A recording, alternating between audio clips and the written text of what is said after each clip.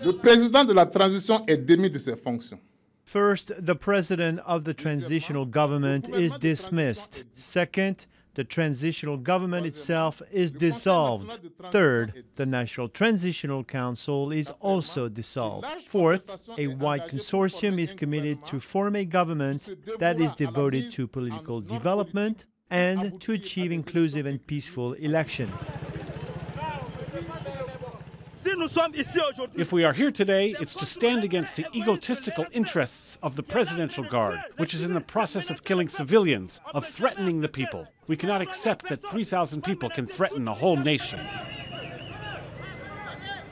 We are going to take back the power. The power is in the street. We don't care for the CDP. These are not blanks.